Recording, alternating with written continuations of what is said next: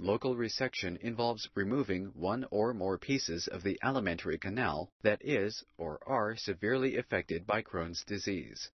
The remaining parts are joined together. The indications for local resection include intestinal obstruction, hemorrhage, and stricture. The most common types of local resection are ileal resection and ileocolic resection. The operative mortality for local resection is less than 1%. Strictureplasty is an operation that does not involve removing a part of the intestine. Instead, the intestine is cut lengthwise at any spot where there is an obstruction, then closed in the opposite direction.